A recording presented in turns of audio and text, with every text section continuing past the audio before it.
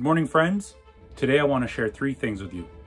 How to descale with Durgol, clear up some confusion about citrus-based descalers, and lastly, to share a tip that will help you to save more money, which will allow you to spend it on coffee. So first up is descaling. We're going to grab our bottle and check out the instructions. It says to use between 5 to 10 ounces, and we're going to use half the bottle, so about 8 ounces. It's a good idea to use a measuring cup to pre-mix your solution before you dump it into your machine. We add the Durgol, top up with the equal amounts of water,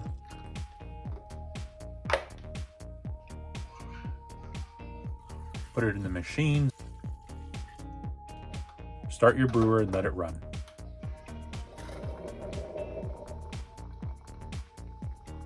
It's not a bad idea to stop the brewer after about half the solution has gone through. Just let it sit for 5 or 10 minutes. Start it up again, let the solution finish running.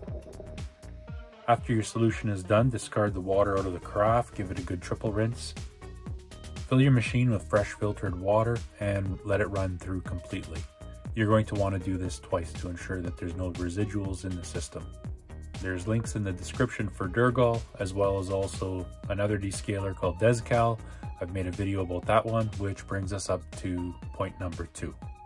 I had seen people posting questions about the safety of using Dezcal in their Technivorms, because Technivorm Europe had advised against using citrus-based cleaners and instead were advising people to use Durgol in their coffee machines. Since I just made a video using Dezcal, which is a citrus-based cleaner, I decided to check it out.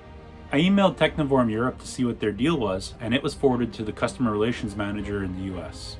So Dezcal is a citrus-based cleaner. It has been used in North America for over 30 years, and destroying your coffee maker has not been an issue. The citrus-based cleaners of concern are the industrial strength ones that are used in those stainless machines.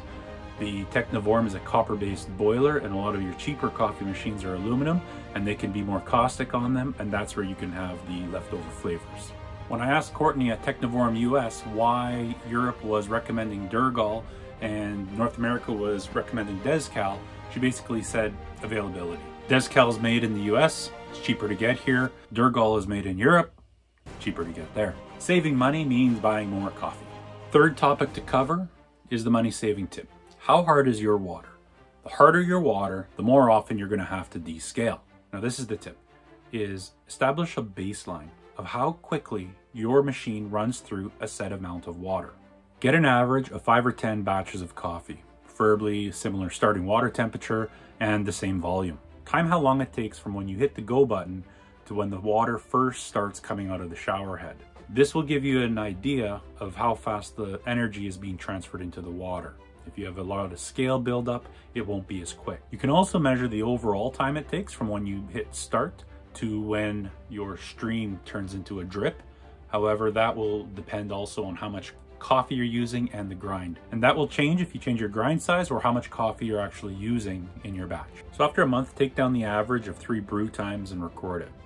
Keep doing this until you notice either your coffee doesn't taste as good or your brew time is running outside of your recipe. And by getting that baseline previously, you'll know after descaling if you've returned your machine back to its factory condition. By comparing to your baseline, it'll let you know how effective your descaling was, or if you need to modify your method.